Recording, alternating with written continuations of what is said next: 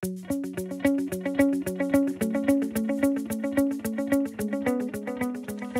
guys, Abner Miranda here. Today I wanted to show you some rubber dummies that I got recently that have really transformed how I train. You guys know that I enjoy shooting steel, but the one shortcoming of steel is that when you really get close to steel, which I do, you are going to capture pieces of bullet spall. What I really enjoy about these dummies is that they're so rugged. You can hit them, you can elbow them, you can punch them, although don't punch them very hard because they're really dense and they'll hurt your hand. To reface these guys, all you've got to do is spray them down and wait just a few minutes. I asked the owner of the company why primer as opposed to spray paint, and the answer was obvious, but I wanted to make sure that there wasn't something else to it. Paint will work as well. Paint doesn't dry as fast as primer does, nor does it go on as thick as primer does, so that's why primer. But what I like about these targets is I can get really close to them and you don't have to worry about anything coming back at you. You can strike it, you can draw your gun and shoot, or one of the things I like to do is to simulate getting into a grappling contest with someone and finally actually besting the guy by pushing his head back. All you have to do is step on the base to stabilize the target, otherwise he just goes over.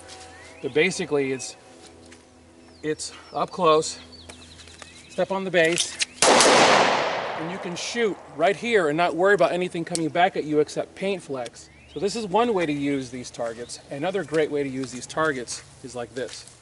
As a lefty, the hardest shot for me is this angle. So meaning when I pull the trigger, because the index finger and the thumb are very hard to isolate from one another, you're better off doing your training from this side, so that if you do push on that trigger and the muzzle flips over to the right, it trains you to learn how to really pay attention to your trigger press, trigger pull, whatever, to make sure you've got your shot going past your hostage so that you're not accidentally popping him. Basically what this drill is, I come up and I acquire my bad guy at an angle behind my good guy. I have to practice getting a nice clean shot on him. Okay, you'll notice I'm not very far from this guy. The reality of it is, gunfighting occurs inside of about this distance. If he were to stick his arm out and we touched fingertips, it's the distance of fingertips of arms extended. If you have a range buddy with you, you have him either call left or right, and you just pick a direction. So we're going to start right. So we go to right, draw the pistol, and I've got the first target that I end up sort of looking at is the one that's slightly to the left of this target. So I bring my pistol up, try to acquire my shot, drop him, transition.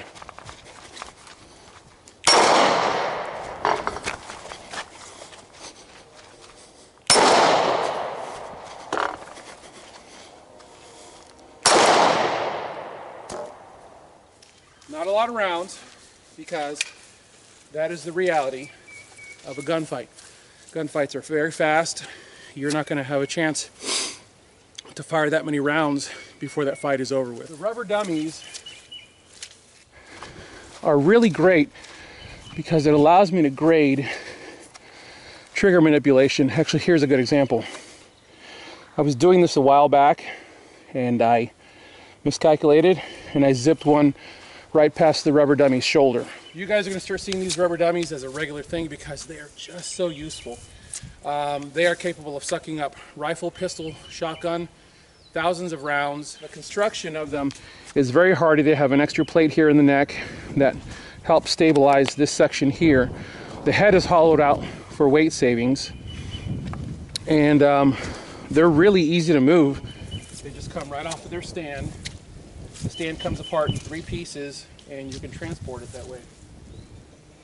So anyways, like I said, you guys are going to start seeing these dummies a lot more often in my videos because they are truly the best way to train up close without damaging the target or damaging yourself.